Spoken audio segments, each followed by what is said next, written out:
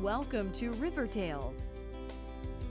River Tales is a 30-minute program that will introduce you to fascinating people, take you to interesting places, and enlighten you on important events that happen in our region.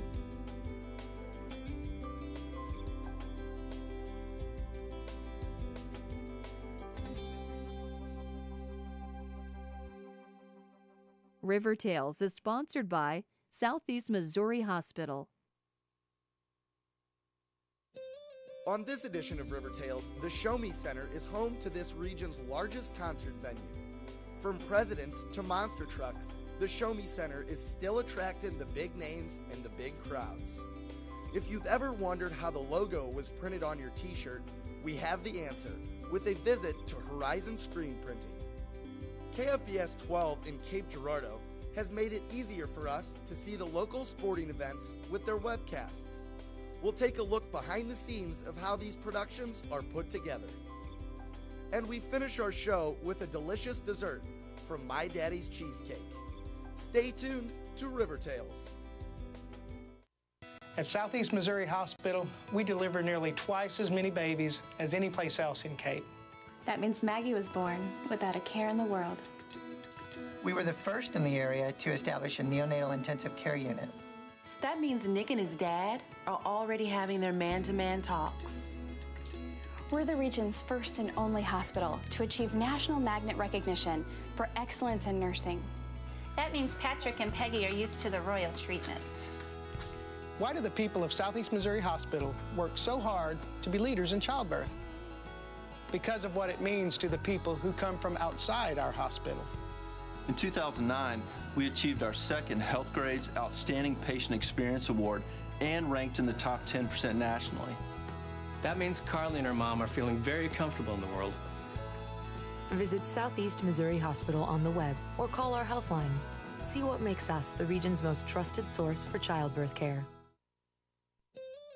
For over 2 decades, the Show Me Center has hosted some of the biggest events in this region.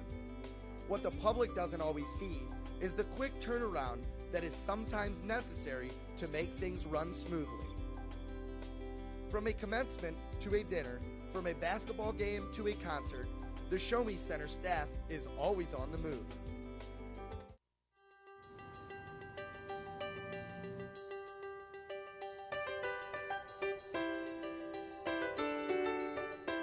Opening their doors to the public in 1987, the Show Me Center has long been serving the Cape Girardeau community and beyond with entertainment. I spoke with a couple of key staff members, and they told me how they keep things running so smoothly. Hey Randy, it's Shannon. I just wanted to follow back up with you and see if maybe that had been applied to a different show and maybe we were behind somewhere else. Shannon Buford, marketing director for the Show Me Center, never has a slow day. His job essentially begins the moment a promoter calls. We instantly begin the whole process, which is going through finding out what the show is looking for, who the show is going to appeal to, and then basically trying to figure out what outlets we have local here in Cape Girardeau, as well as the remainder of Southeast Missouri, Western Kentucky, and Southern Illinois, and trying to pull all that in so that I can provide the promoter or whatever event it may be, all the information that I can possibly give them on how to effectively advertise their event. David Ross, director for the Show Me Center, was originally hired to open the building. And now, over 2 decades have passed, and Ross is still running the show. As the director, ultimately the buck stops at my desk.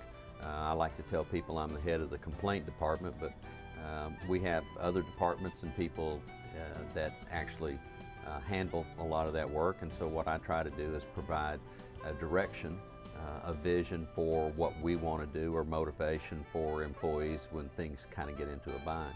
I do a lot of the booking, a lot of relationships with outside promoters, people in the industry, and then internally with the university, try to run that red tape trail. The location of the Show Me Center plays a huge role when getting the big celebrities to play a show. Located between St. Louis and Memphis, it makes it easy for the big entertainment to stop by. We're very lucky in the shows that we get here. We get a lot of shows that sometimes would never look at playing, you know, smaller markets. I mean, they're really hitting the big, huge guns, and a great example of that would be something like Tool, even Brad Paisley, Carrie Underwood. They play a lot of really, really big arenas. We've been very lucky and very blessed that we have people that have been in this game for a long time working here as our director or assistant director who help book these shows. And by having them here and the contacts that they have, we bring in some of these great shows. And there's nothing more exciting than getting to see a concert here at the Show Me Center. From country to rock and roll concerts, the Show Me Center doesn't stop there. They also bring in a plethora of events, anything from graduation to the dirt-turning monster trucks. Pretty much run the gamut. We'll run it from just small company meetings in our meeting rooms to big corporate gatherings where they'll have a big banquet or an award ceremony.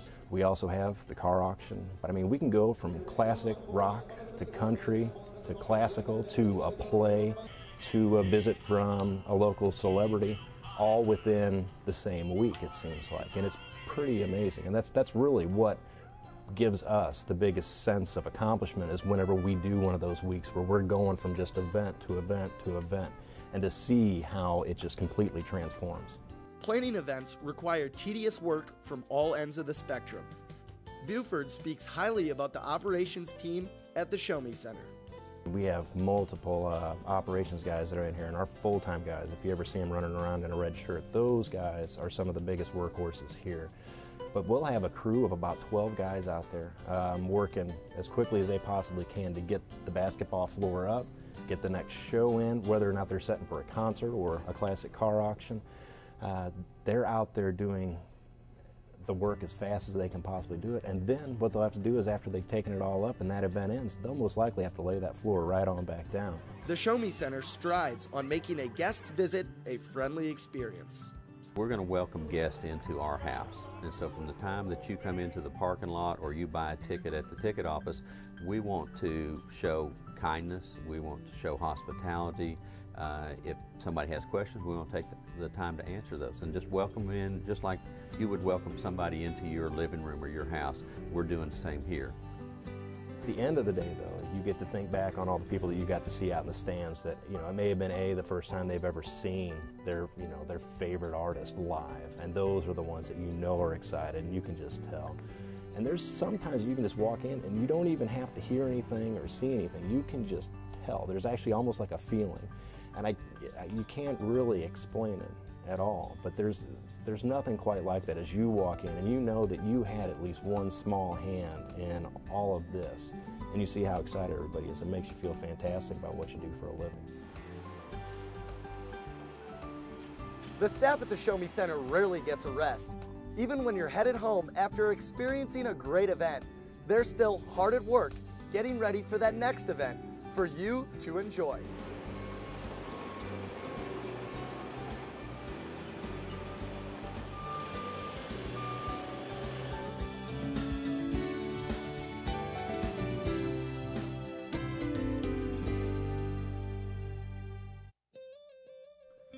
Horizon Screen Printing in Cape Girardeau will design, create, and print your logo on just about anything. We visit with Glenn Reeves about the process of screen printing. Have you ever wondered where your embroidered polo or printed t-shirt comes from? Or better yet, how it gets made? If so, look no further than Horizon Screen Printing Company, serving downtown Cape Girardeau for 27 years. My name is Glenn Reeves. My wife and I own this company. My wife started this business in 1981, and she's in our house just kind of as a hobby. She did some Girl Scout shirts. We have a promotional products division which sells things such as drinkware, pens, specialty type items. We have an embroidery and art department which does the embroidery, that if you have a design upstairs, that has to be digitized, and you digitize by putting wherever stitch goes, and once that digitizing is done, then it's installed in our system, and then from there on in you can embroider. And then we have a printing operation downstairs, which includes 2 automatic printers and 3 manual printers, which does screen printing. The screen printing process begins in the exposure room. It is here where the artwork is cut out and taped on the emulsion screen.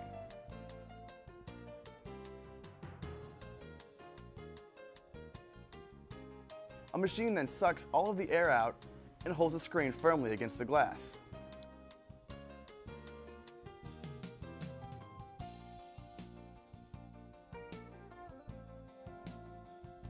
A high UV light is then exposed to the screen, which in turn burns the image directly onto the screen.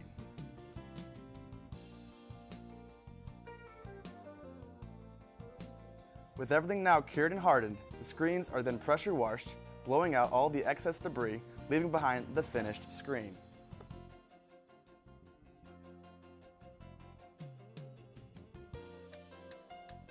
Horizon Production Manager, Grant Adams, takes us through the process of manual screen printing. On the manual rotary press is each color is separated onto its own individual screen. He's going to lay down the first one, and as it goes around, he's going to pull the flash over the top. The flash heating element is cooking at about 400 degrees. It's going to get the shirt to about 300 degrees, which is almost enough to cure the ink, but not quite. It's enough that it'll take all the tackiness out so that when it's time to lay the next screen down, he can lay that down and print over the shirt without pulling up the previous ink. So on this machine, we can basically do that up to 8 times for 8 different colors.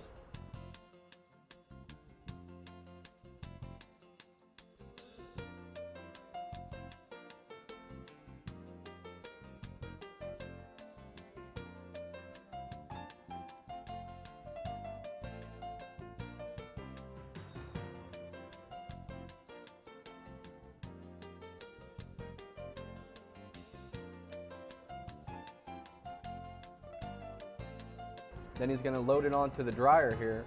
It's going to come through the gas dryer, and the gas dryer is cooking at about 475 degrees so that we can get the temperature of the ink to exactly 320 degrees as it kind of coasts through there. When it gets to 320 degrees, this ink, which is basically like a liquid plastic, is going to turn to a solid plastic and completely bond with the material of the shirt so that it doesn't ever wash out or anything like that. An easier way to screen print is by using an automatic printing machine. This machine is only a couple years old. It has 14 platforms to load shirts on and 12 heads for different colors or flash units. The shirt being made by this machine is actually using a 4-color process ink, and with the way the art is set up, the inks are very thin, which allows them to easily blend together. So with those 4 colors, they're actually able to get about 20 different colors to show up on the shirt. The process is very similar to what the manual machine did. However, this one can pump out a lot more shirts in a lot less time.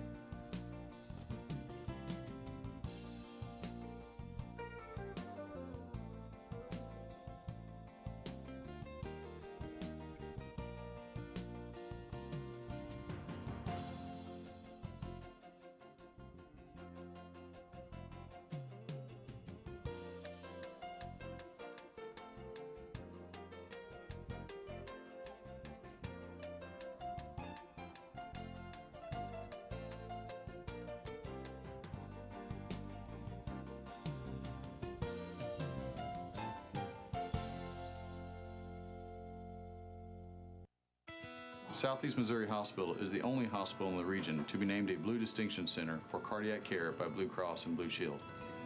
That means we got to spend our 30th anniversary together. And we're looking forward to our 40th.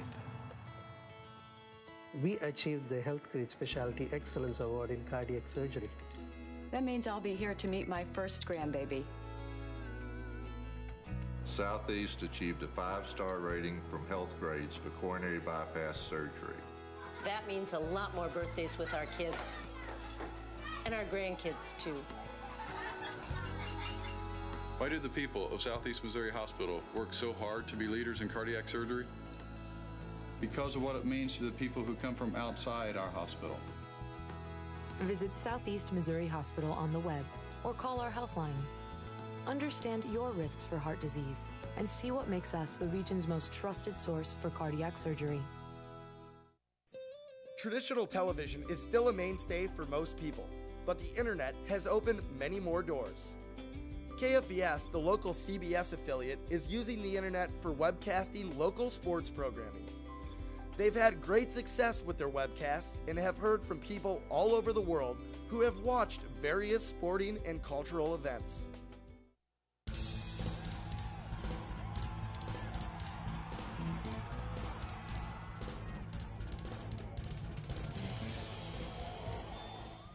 If you have gone to a local sporting event in Southeast Missouri or Southern Illinois recently, you may have seen a broadcast crew taping the event. This is the KFVS 12 crew filming what is a newer technology called webcasting. Basically what a webcast is a live, the way we do it is a live video stream of any type of event. We cover a range of events, a lot of Southeast Missouri State University activities, men's and women's sports, high school sports, football, basketball. We've done a variety of parades. We've done some other ceremonies at Southeast. Our corporate owners are Raycom Media, and they've been pretty progressive over the years. And they said about 3 years ago they wanted to expand platforms for delivery of content. And one of the ways that they thought would be good is webcasting, which is basically TV on the internet. And so they gave the option to 6 of their 35 or 40 stations to be guinea pigs, if you will, for this project. And we raised our hand because in a market like this, we saw the value of being hyper-local and providing more local content to more people that we just can't do as well with our main KFVS on-air platform. So one thing led to another, and we pretty much embraced it, and it's grown all 3 years up to where we're scheduled to do 75 or 80 events this season. Am I live? Live's up. So the advantage of this is that while we're sort of landlocked as a traditional CBS affiliate on Channel 12,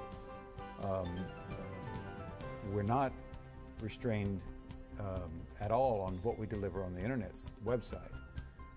So, you know, before the website, if we were going to show a special local event, we would have to preempt something, CBS or one of our syndicated programs. I mean, we do a lot of local news, but that's not what we're talking about here.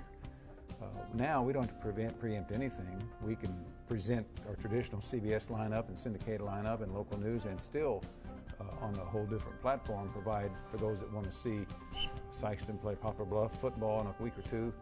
They can watch that without interrupting the schedule of anybody else. So it's the advantage is from a content delivery standpoint, we are better than we were because we can do it more and better and more often and reach more people. 2, stand by 3, hold it. Or stand by 3. Ryan, something else. In order to do a webcast, the KFVS crew requires more than just a camera and the crew. They fill 2 vans with the equipment required to do the production. When we go out on an event, which could be anywhere in the heartland, we take 2 vans, one full of crew, the other one full of 3 kits here, what you see in front of you, 1, 2, and 3. We also have 3 reels of cables to connect all our cameras to our main hub, which is right here. And the main hub is protected. It's got 2 lids on each side that come off and houses everything we do. And we also have our audio board, which hooks up to our announcers. It also hooks up to our cameras for camera mics, so you know we can hear people talking out on the field, you know, football players, baseball players, you know, yelling. We also have 2 computers. One is a primary, one is a backup. We usually use a primary and don't have difficulty with it. Our backup is used just in case our primary goes out and we need it, because it's hard to get another computer on location sometimes. On the back of this is where all our connections go into. We have our 4 cameras, complete with audio and intercom for each of those 4 cameras. We have our 4 input mics for announcers and Nats mics. We also have program in and out for our monitors, and we also have video in and out for DVD players and go back to the announcers so they can see what's going out live on the air. Our second box here is for all our monitors. We have 3 of these monitors, 1 for the announcer and 2 for the director, a program and preview monitor. We also have our computer monitor, which our IT coordinator sets up and sets up our signal over the air and starts the webcast and gets all the configuration set up just right. In our third kit, we have our 4 cameras and 4 tripods. We use anywhere from 2 to 4 cameras on an event. It just depends on how fast the event moves. As such as football, we have 3 cameras. Soccer, we have 2. It just depends on how much action is taking place and how many you think you're going to need for the webcast. So, in essence, all this equipment and our crew and our personnel and our IT coordinator and supervisors, we're all out there. We're producing one product. We're making it look good. When you watch it on TV, it's all seamless and flowing like a professional sporting event, and that's what we strive here at KFVS 12. We strive for professionalism, to put out a good quality product, and all this equipment and behind the scenes is what helps it take place. Well, you're going to see a lot of people involved in it. It's with the technology. Technology is getting easier and better, and you're going to see more and more people involved. I think you're going to see radio groups involved and newspaper groups. Anybody that wants to be better at delivering content to people, I think you're going to see it. So we wanted to position ourselves as sort of the leader on that. And we've created partnerships along the way with other media. That's worked out real well. We don't want to be selfish with it. We want to enter in any sort of arrangement that will allow us to better deliver more content to more people, and if that means involving traditionally competitive media such as radio, we're going to look at that. We're going to probably do it because it just makes sense. It's a win for them, win for us, and most importantly, it's a win for the consumers, content consumers. I'm a full-time wife and mom, and I also work as a substitute teacher. You can see why it seems impossible to get a college degree, but with Southeast Missouri State University's regional campuses, it really is within my reach. I can get a degree without leaving my hometown, and that's important when you have a family. Getting a college degree isn't easy, but Southeast makes it convenient.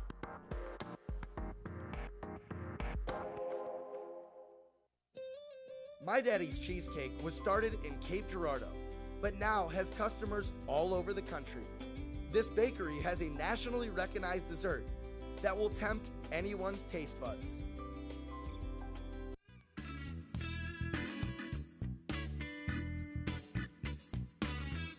My Daddy's Cheesecake was founded by Dr. Tom Hardy. He had a love for baking, and he had a dinner party one evening where all the friends brought cheesecake.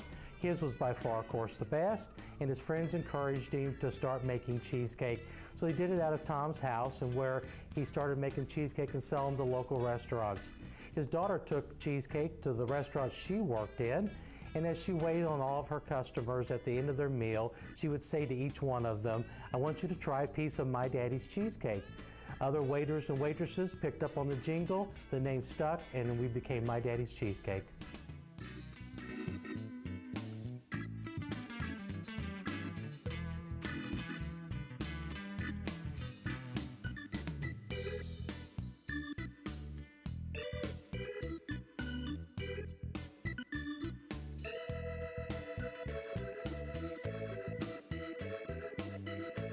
My Daddy's Cheesecake, we're a fast casual dining facility.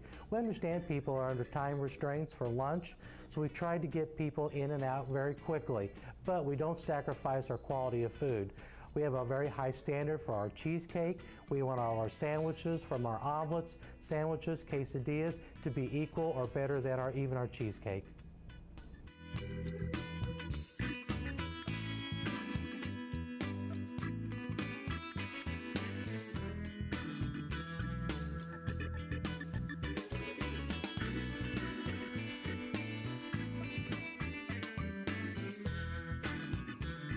The concept here at My Daddy's Cheesecake is we're a bakery cafe. We're a retail but also a wholesale company. We wholesale throughout the United States, but we also have a retail store where we sell bakery items plus food, sandwiches, soups, salads, the whole works like that. So it's a something for everyone.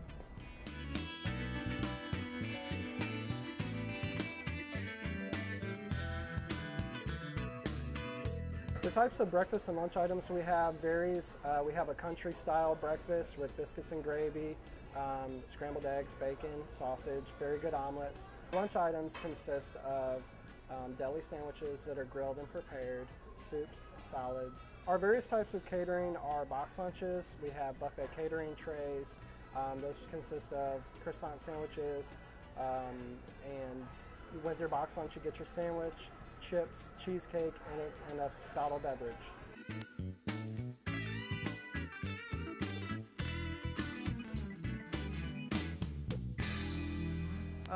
The average amount of cheesecakes that we bake on a daily average is around 105 this time of year.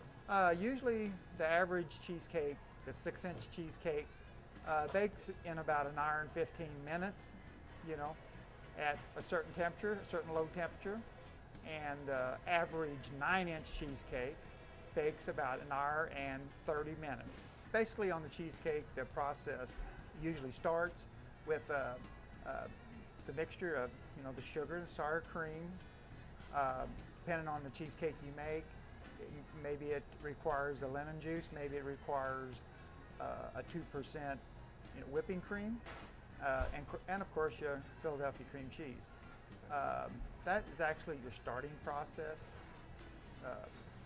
And then after that, it'll go into what we call our monster or our processor, and it'll get mixed up, you know, mixes up in a total probably of around 5 to 6 minutes. And from that process, it'll go through our what we call our dispenser. We have different settings on our dispenser for different sizes of cheesecakes. Our most popular flavors is berry, classic, forbidden fudge, and turtle.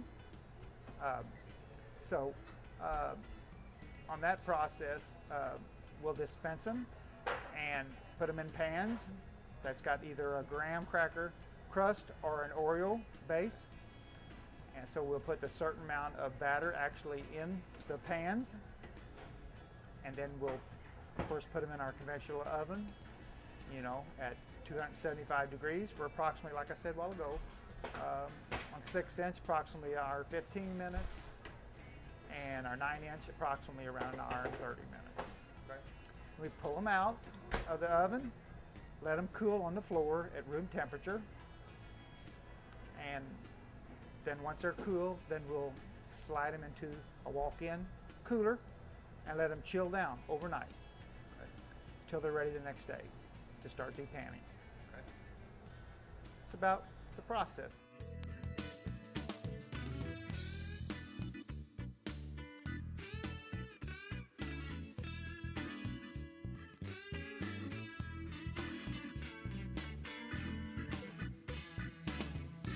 Come in to visit My Daddy's, we want them to take away a great experience.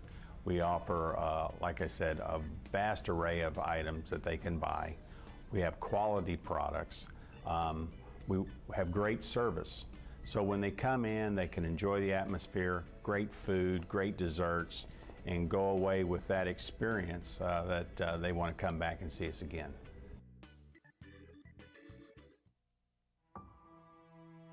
In 1977 in Johannesburg, South Africa, an 8-year-old boy picked up the game of golf from his father. By the age of 9, he was already outplaying him.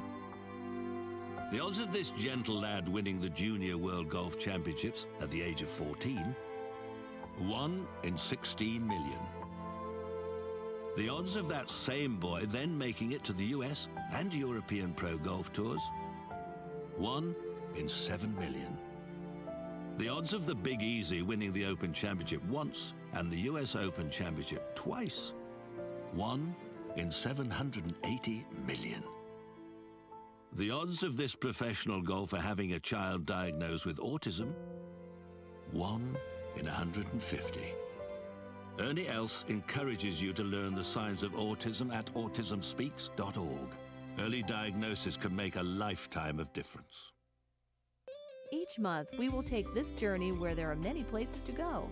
There are many interesting people to meet, and so many new things to see. Join us again on River Tales.